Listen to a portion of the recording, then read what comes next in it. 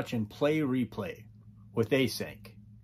On this video, I kind of wanted to give my thoughts on the most recent James Gunn announcement for the next 8 to 10 years for the DC universe. So with that, let's get to it.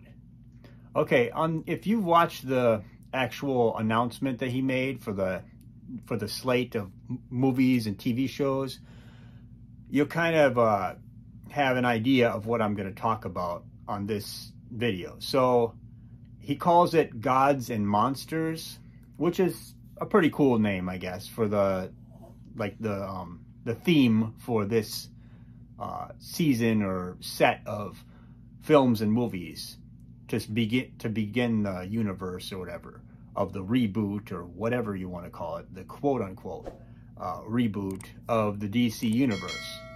So he starts off with a TV show, and for me, that's a bad sign, because you're going to start off your whole universe with a cartoon TV show. That's not how you do it.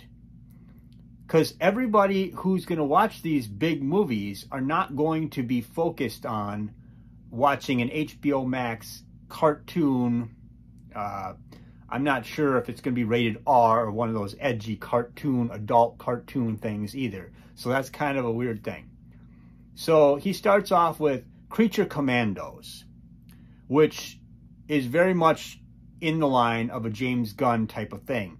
It even has that Weasel character or whatever that survived the stuff that happened in the Suicide Squad, directed by James Gunn. So it's already starting off with James Gunn. The stuff that he did is going to stick around, and a few other things will just disappear, which is kind of lets me down and makes me feel a little bit kind of like, nah, this is not such a good thing. Initially, when the whole idea came out and he got rid of Henry Cavill or whatever, I was like, I don't like that. I really wanted him back.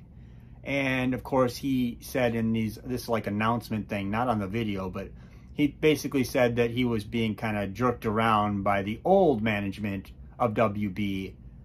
And so it wasn't technically like he was firing him, because they just basically fixed the problem and then he was gone. So it's like, okay, but it still didn't work out for him after he was promised after Black Adam that he was going to be Superman again.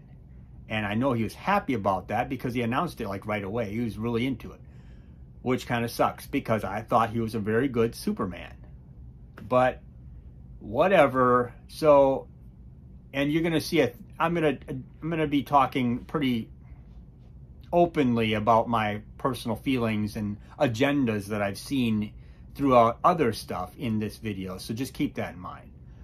But yeah, Creature Commandos seems like a James Gunn type of thing. I don't know. We'll see how it goes. I don't know what the deal is with that. And he says he wants to bring in actors that can play the cartoon character version and then also a movie version, which makes me think that these characters will be in a movie somewhere down the line, these actors that play these characters. So that makes me wonder, I don't know what they're going to do. But let's move along. Then we get to Waller. It's another TV show. This one's an actual live action TV show, and it's basically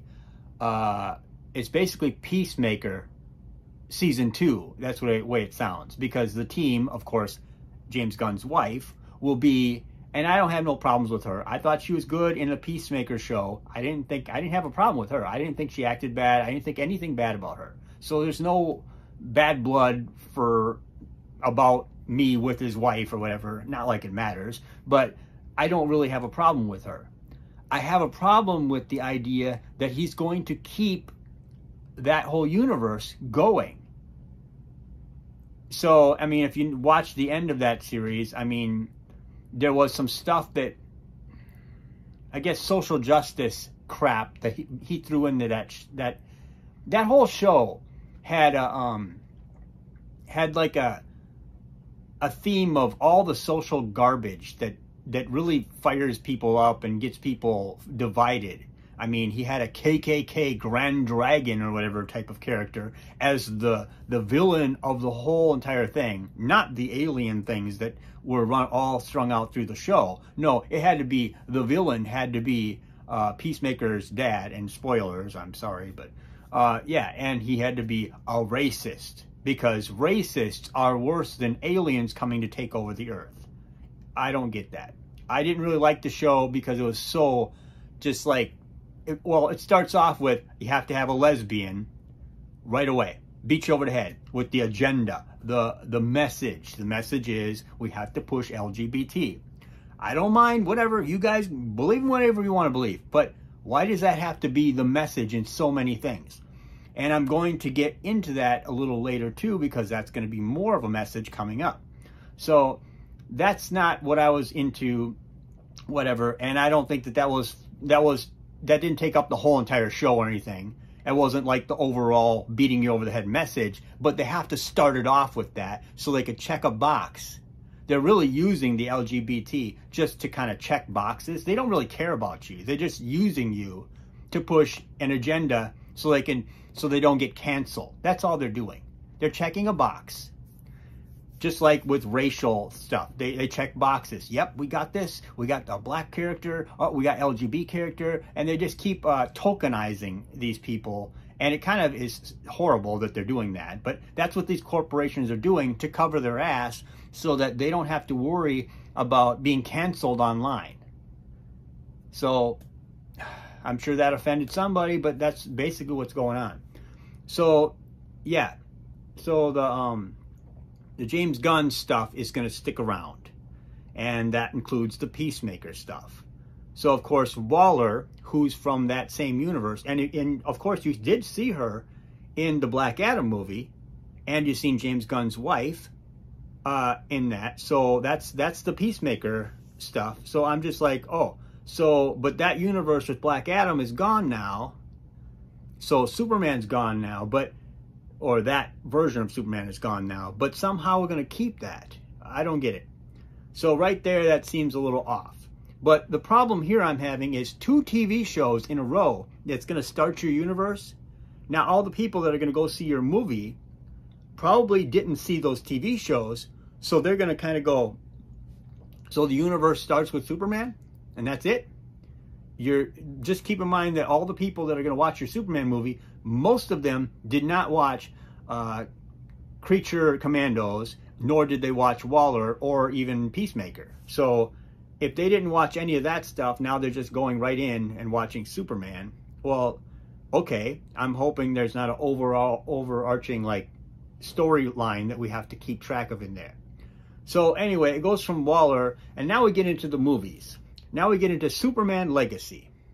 Well, when I think of Legacy, I'm thinking, has Superman been Superman for many, many, many, many years now? Now, I know they don't want to retell the whole beginning all over again, which is fine.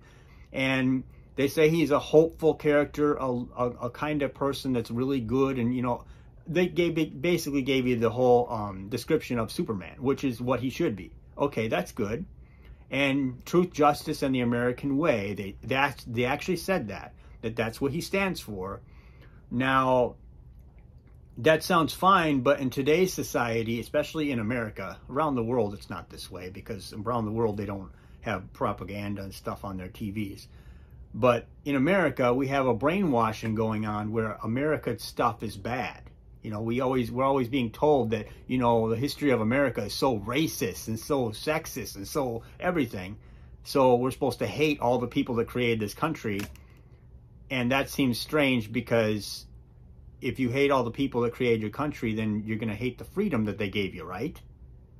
But so I'm just kind of wondering, is Superman going to be like saying sorry to the whole world for America because we're all a bunch of racist, whatever? You know, I don't know. I just think that sounds strange, but it's nothing that James Gunn or any of them said, because truth, justice, and the American way, if you go by the old values that America once had, now they don't have any values. They just threw that out, and they don't care what they do. America is basically reaping what it sows now because of it's almost valueless. They just, whatever comes and goes, it just go with the flow. Whatever it is today, then we'll change tomorrow, you know.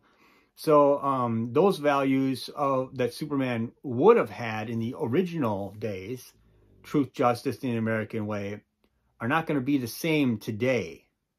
So if they basically try to upgrade Superman for a more modern audience, because whenever they say we're updating it for a modern audience, that usually means that they're updating it in a way that helps all the people that are online that are social justice warriors that really want to beat the crap out of anybody that doesn't say what they don't like, you know. So I don't know. Just legacy, it makes me wonder, and also legacy kind of makes me, does he have a son or something? What's this legacy that he's talking about here? Because they said they wanted a younger Superman, because they didn't want Henry Cavill, because they want a younger Superman. Okay, if you want a younger Superman with all this experience, how you have experience with this younger Superman and then have him have this legacy and all this stuff, but he's got to be a younger guy? I don't understand. Because later on, I'm going to get into the Batman stuff, and that kind of ties into that. But moving along, Superman, hopefully it'll be good. I like Superman. I don't want it to be bad. I don't want any of this to be bad, honestly. I want it all to be great. Okay, so then we move on to Lanterns, a TV show on HBO Max. You know, basically a buddy cop type show, it sounds like, with Jon Stewart and Hal Jordan or whatever. Okay, so that sounds great and everything, but it takes place on Earth, of course, because you take a big budget to film it out in space, like, you know, with these lanterns going out in space. And I'm hoping Kilowog shows up in this. That would be kind of cool. But I like the fact that Jon Stewart is a lantern in this. I've been waiting to see Jon Stewart actually he's the lantern I've always loved the most. Hal Jordan, I didn't grow up in the period where he was the lantern, really. I grew up in a period where I just kind of, I don't know, for some reason, Jon Stewart was my lantern. I just loved it. I loved him in the Justice League TV show, the cartoon show, whatever, and I just always loved the character. If they got a good Flash, it would be great to have a Flash and Green Lantern with Jon Stewart show where it's kind of like those two back and forth with each other. That would be kind of funny, and it'd be kind of cool how they could do some great stories. I don't know, but whatever. So yeah, I don't mind the Lantern show. I think the Lantern show could be really good. But once again, the people that are going to go see these movies are probably not going to know about the Lantern show. Not everybody is watching the shows. So you're going to get these people that don't know about the Lantern. So if they show up in a movie later, they're going to be like, oh, they're just there. And there's no backstory, no nothing. And you'll be like, oh. So they don't really know the characters, so there's not really a lot of compassion toward the characters that just show up in a movie, you know? So that, I don't know what to think of that. But I think the show will be great. I don't have a problem with it. I really don't have a problem with it. I really want to see Jon Stewart as a Lantern. I really want to see that on a big screen, but I guess a series would be okay as long as they do a great job. And I'd like to see some flashbacks to like Oa or whatever, the planet with all the other lanterns and stuff in space a little bit too. But they're going to be investigating, I guess, some kind of thing that ties into the overall universe of the movies and everything, it sounds like, from what James Gunn said. So that gets into the next one, and this one I feel like this is going to be agenda-filled. The next one is The Authorities, or The Authority. Okay, nobody knows anything about that, really. That's just, people know about it, but it's not a big, major thing that is really well known. It's kind of like Guardians before James Gunn started making the movies, because nobody really knew about them for the most part. But The Authority, I did a little research into it just quickly, and basically it's like the Justice League, but they're not the Justice League, obviously. And sounds like they're going to be, I feel like they're going to be kind of the villains, because James Gunn said they want to do things in their own way or whatever. It sounds like The Boys It sounds a little bit like there's a, I don't know, they're going to be, I feel like they're going to be the overall villains for this round. I don't know. But so you're going to have Superman probably go against them because this is a movie. The Authority is going to be a movie, which I think there's other characters they could have done to make a movie. I would have liked to see like some other, I don't know, something else. But the Authority is another thing tying together with the agenda that these movies have, because the CIA authorizes a lot of scripts, and I know that they push agendas in movies. Now, I know that sounds like conspiracy, but that's a fact. You can look it up. The CIA is all up in the Hollywood stuff. So they authorize scripts. They do all this stuff. So if there's an agenda that they want to push to divide America or do something, you know, kind of shady, they can do it, and they have done it. This has gone on for a while now. So I think that the agenda here is to push LGBT heavily because they know that Christians are, you know, it's an anti-Christian movement, so they can get Christians, you know, to look like bad people. I'll just put it that way. Because, you know, Superman, he came out at a time when this country was, a good chunk of it was Christian. So that's why he had that truth, justice, and the American way, because it was meant to be more of a Christian type of thing. Now, I don't know if Superman was meant to be a Christian character, but I'm just saying he had the morals of like a Jesus in how his stuff was done. So I think that this movie, the Authority, is going to be pushing an agenda, because right away, two of the main characters in this are gay men. And we've had a lot of that lately. We've had that in The Last of Us. They had to have a whole show for two gay men. A whole episode devoted to that. Now, I'm not trying to go after everybody here. I'm just saying that this message is being put out there, and a lot of kids are being hit with this message. This is a heavily pushed message on a lot of stuff. And it's a real thing. I mean, if you ever look up the Gay Manifesto that was read to Congress, that tells you everything about the plans. I'm not saying everybody's in on the same plan, but I'm saying that there was a plan, and the government agreed to push a message of a certain amount of things like that. I'll just put it that way. And that eventually led to pedophilia. And I'm sure somebody's going to have a heart attack. But and that's why some of these things are being pushed now, because you're seeing the agenda, the message. And it's a CIA type of message. Now, I know that sounds a lot like craziness, but trust me, it's a real thing. So I'm going to get past that now, because I'm sure somebody's going to have a heart attack. But the next thing is a TV show called Paradise Lost. And the Paradise Lost show is going to be basically Wonder Woman's Island without Wonder Woman. And it's going to be Game of Thrones with all women. Okay, that seems like another message to beat you over the head with the female empowerment. Okay, I don't care if you're a female and you're empowered. I love Wonder Woman. Why can't we have Wonder Woman? No, we can't do that. We got to have a bunch of women, just not Wonder Woman. Okay, I don't get it, but okay. We have to do a like Game of Thrones show. So anyway, that's a TV show. So once again, the people who watch these movies, not going to probably know, 90% of them are not going to know about this stuff that happens in this show. If the stuff that in this show impacts the movies, the people watching the movies are not going to know about what's going on the TV show. So once again, you're basically alienating a part of your audience, a big chunk of them. So the next one is Brave and the Bold, Batman. And he has a son. And his son is a little, kind of a little brat, it sounds like. I'm not a big knowledgeable person about the Batman, like all the different comic books and stuff. But his son is in this, and he basically, it sounds like he's going to try and get his son to be Robin, basically.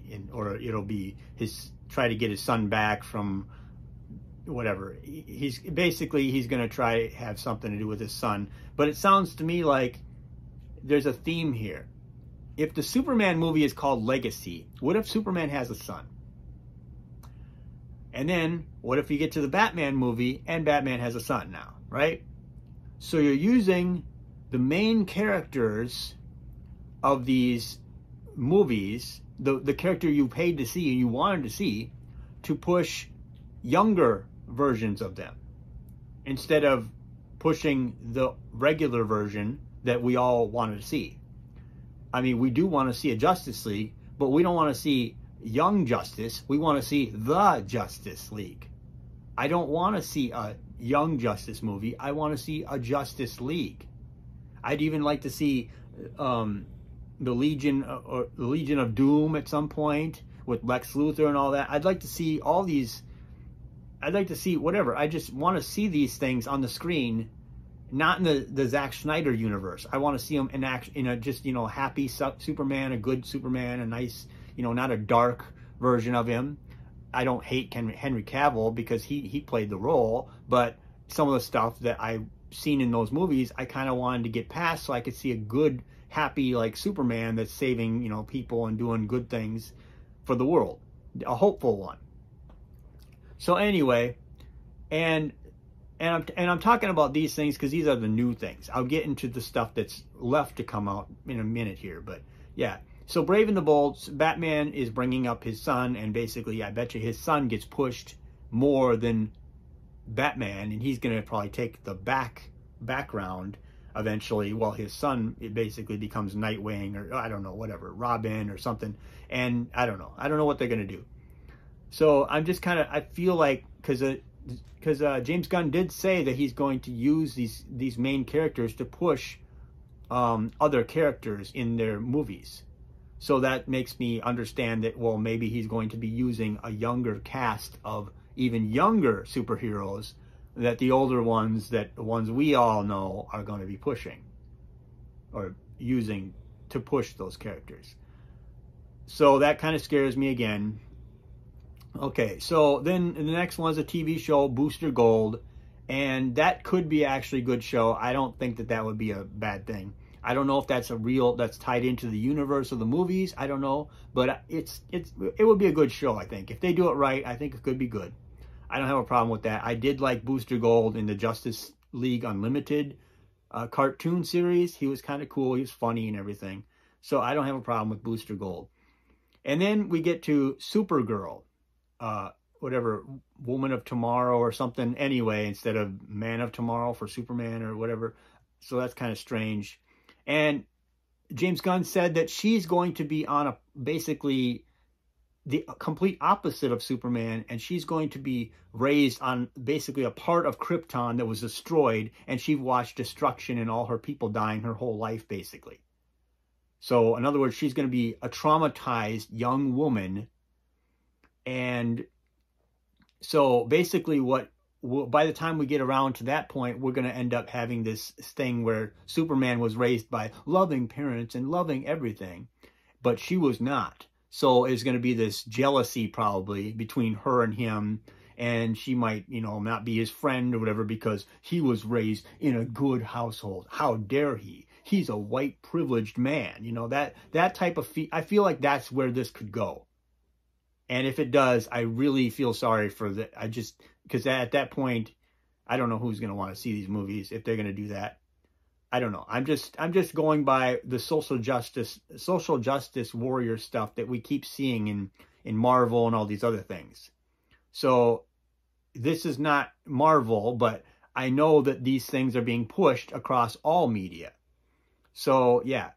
So I hope that's not what's going to happen. But Supergirl just being raised in this barbarian type of violent environment where everything's just, you know, death and destruction, it feels like that's going to tie into something with Superman where he's wrong because he was raised right, and she's a victim, so therefore she's always right, you know, that type of thing. So I don't know. We'll see how that goes. I hope it doesn't, but with the way things have been going with these movies and the agendas that people push, It wouldn't surprise me if she's this victimized woman. But moving on, Swamp Thing. That's the last of the announcement for the new stuff. Swamp Thing, I would like to see. I actually want to see that. It sounds like a horror movie and all this stuff. And if they get the right director and the right writers and actually people who know how to write, this would be a really cool thing to see. Because I kind of like the one from the 80s, which is corny and just stupid and not the best special effects. But it's kind of cool. I don't know. I kind of like that one. And I really would like to see an updated version with all the special effects that looks real and all this stuff. And don't film it all at night and all that stuff. Just shoot a movie in the swamp and make Swamp Thing real and make it look cool. And just, I don't know, just do something really cool. I think Swamp Thing is a cool character, and I just want to see a new Swamp Thing movie. I didn't watch the TV show that they came out with a few years ago because they canceled it after the first episode, so I was like, well, why even bother? They basically just took money out of their own pocket because they canceled it so quickly. But I would love to see a Swamp Thing movie. But moving backward now, in the very beginning, before all this, James Gunn was talking about movies that they're finishing out from that were already made. And he talked about Shazam, and that the second Shazam movie is going to be coming out and all that stuff. And I don't know if that's going to tie in, how that's going to work with this new universe, whatever. I don't know. And then, of course, he talks highly about the Flash movie. And, you know, it's going to be a great movie. Now, it's a great movie because Batman's in it. But Ezra Miller, as far as I'm concerned, I don't know what they're doing with this guy. This guy needs to be fired immediately. I don't know. They make it sound like he's getting better. And it's like, this guy literally said he is the second coming of Jesus. Okay, so he's mocking, you know, Christianity. He's just completely blaspheming Jesus. And then on top of that, he's like grooming a little girl. He's got drugs going on, all this stuff.